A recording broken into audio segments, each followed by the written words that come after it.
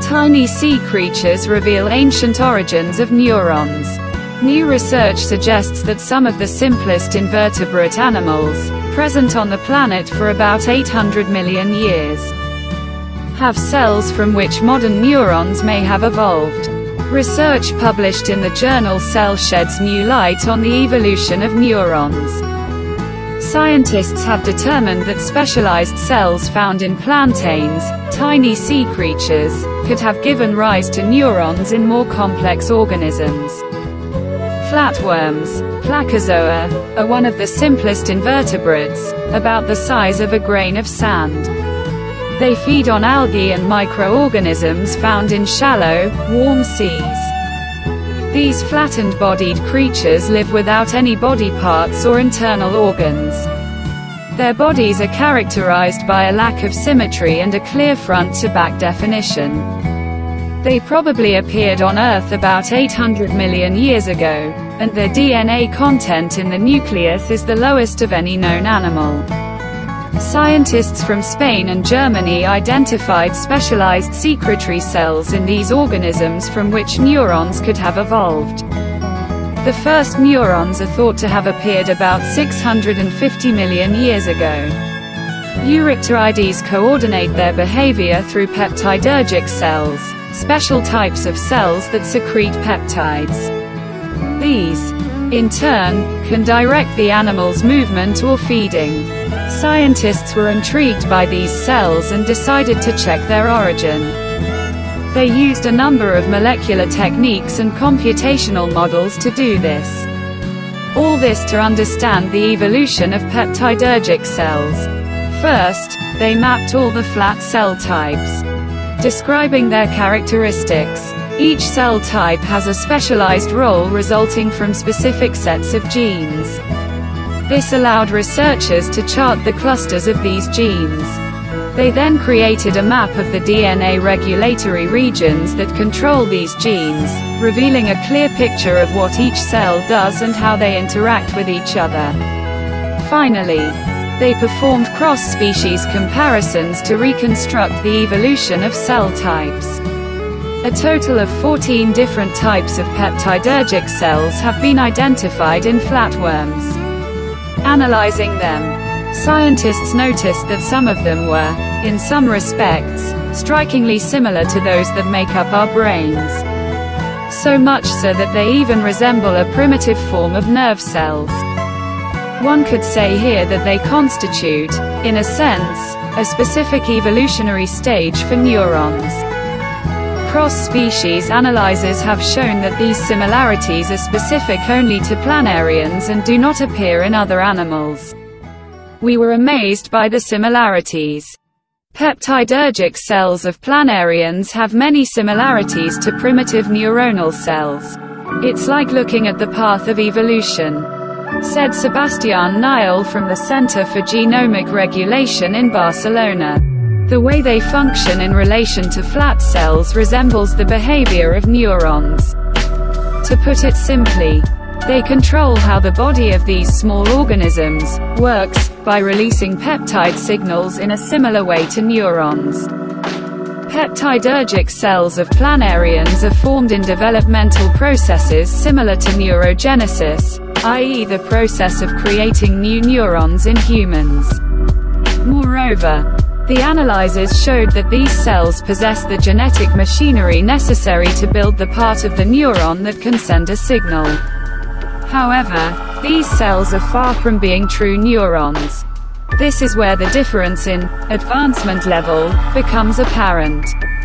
Well, the mentioned peptidergic cells lack elements that receive neuronal messages or those required to conduct electrical signals.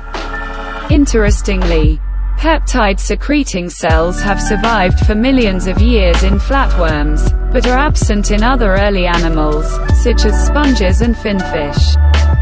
This may indicate that they evolved before other neuron-like cells.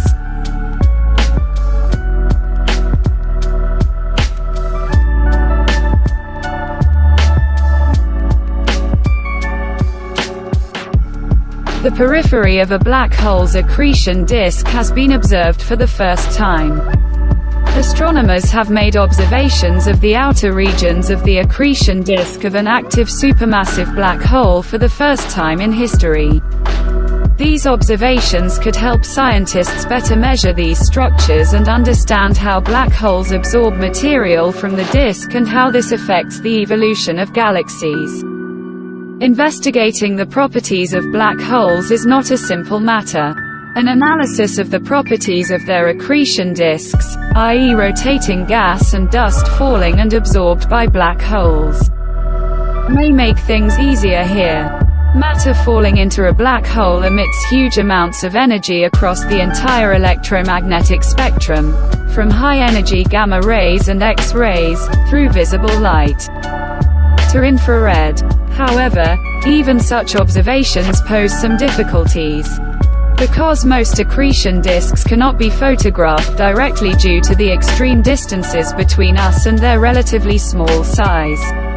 Instead, in their study, astronomers used spectra of light emitted from inside the disk to characterize its properties. The description and results of the research were published in the astrophysical journal Letters. At the center of almost every galaxy there are supermassive black holes. However, the authors of the latest research were particularly interested in what was in orbit in close proximity to them. This is the so-called accretion disks in which gas and dust circulate around the hole. It can be said that they feed black holes with portions of energy from the entire electromagnetic spectrum. From high-energy gamma radiation through visible light to radio waves.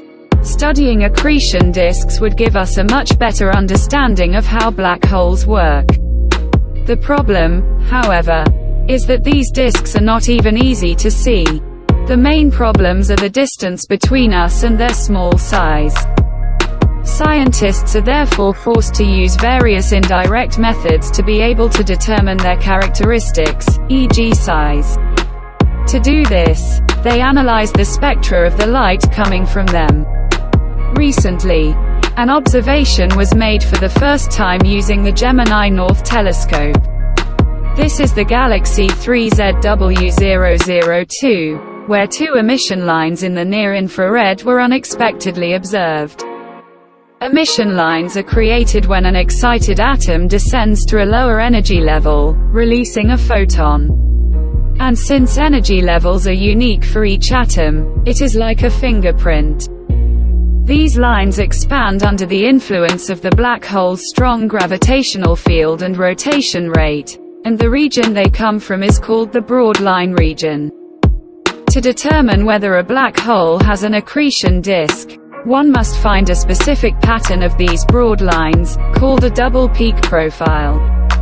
Each time the gas and dust circulating around the black hole moves away from the observer on the one hand and closer to him on the other, which in turn stretches and compresses the emission lines respectively towards longer or shorter wavelengths. This way we get a widened line with two different peaks.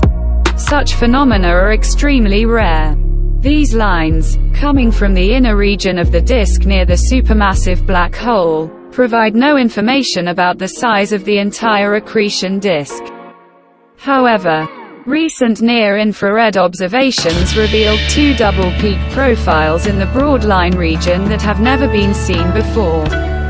This was noticed in the galaxy 3ZW002.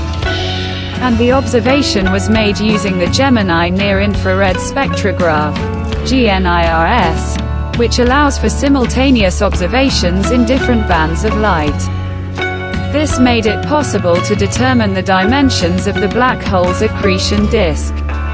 Thus, the radius of the inner line was set at 16.77 light days, and the outer one at 18.86 light days, the distance that light travels in one Earth day, measured from the supermassive black hole.